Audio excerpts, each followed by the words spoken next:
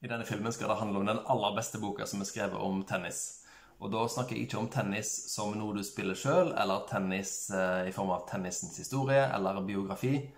Dette rett og slett den beste skjønnlitterære boka som har tenniselementer i seg. Vi snakker om denne her. Lars Gustafssons bok Tennisspelarna kom ut i 1977. Den handler om en intellektuell som heter Lars. Han har fått seg et gjesteengasjement på et universitet i Austin, Texas. På dagtid så underviser han om realismen i litteraturen på slutten av 1800-tallet, altså Ibsen, Chekhov, Strindberg og så videre. Store deler av tida seg utenom det bruker han til å spille tennis. Og det han gjør da at han drar ned på den offentlige banen, som ligger ikke så langt ifra der han bor, og så spiller han tennis med de som tilfeldigvis måtte befinne seg der. Jeg har jo lest en hel del bøker fra jeg var liten, hvor jeg har tenkt mens jeg har lest at dette livet her, det kunne jeg tenkt meg. Og Lars i denne boka her har et liv som jeg 44 år gamle årsmunn tenker at dette hørtes kult ut. Han står opp tidlig om morgenen, ruller ned, spiller tennis, går på jobb og diskuterer litteratur. Det blir ikke stort bedre enn det. Det er noen momenter med denne boka her som gjør at han føles ekstra moderne, selv om han er 43 år gammel. Det første jeg la merke til at han forteller fra universitetsområdet om hvordan alle studentene der går rundt med noen små svarte minicomputere i lommen. Og disse tar de opp, rett som det skal være. I motsetning til alle studentene i dag som går rundt med en liten minicomputer for å sjekke sosiale medier og så videre, så er det ikke det. De har ikke iPhone selvfølgelig i 1974, men de har små kalkulatorer som de tar opp for å gjøre ulike matematiske beregninger med. Så det var ungdommen på 70-tallet, ifølge Lars Gustafsson. En annen ting med denne boka her som føles veldig moderne at det beskrivelse av en skoleskyting her. Det er jo et fenomen som dessverre har kommet mer og mer i søkelyset de siste årene.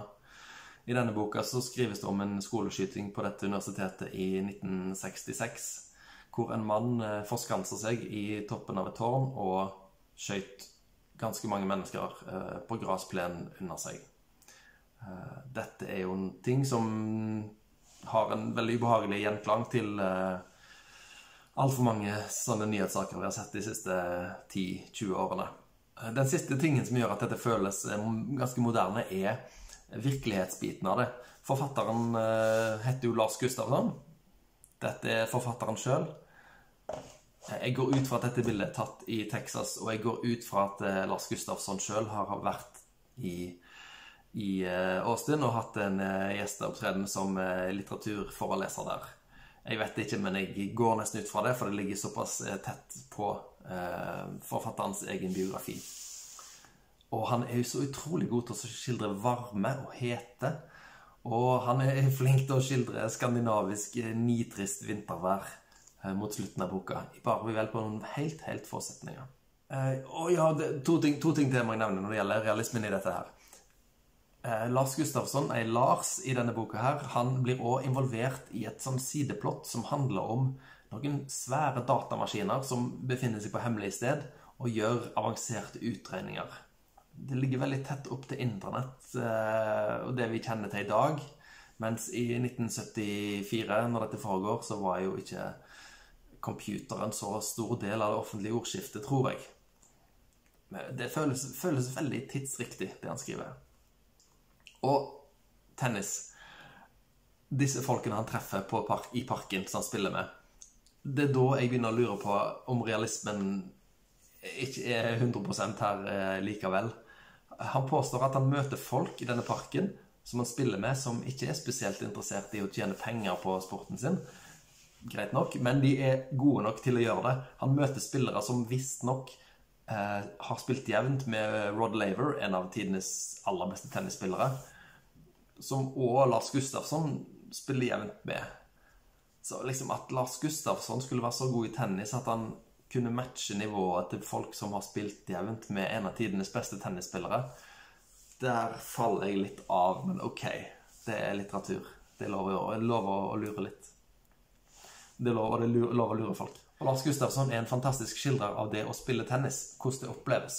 Jeg skal gi dere et eksempel. Dette er meg som oversetter fra svensk til norsk, så ikke vær for strenge med språket her.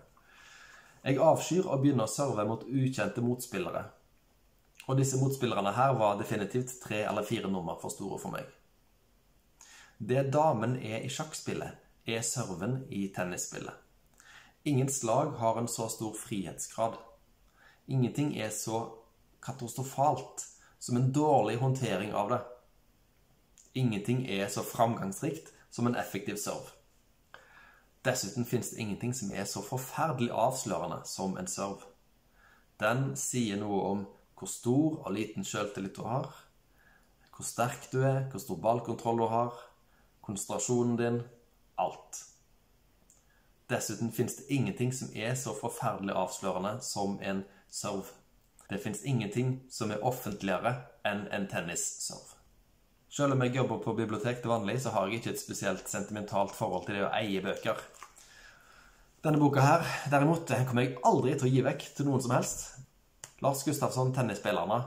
Utrolig bra bok. Les den hvis du har det minste interesse for tennis.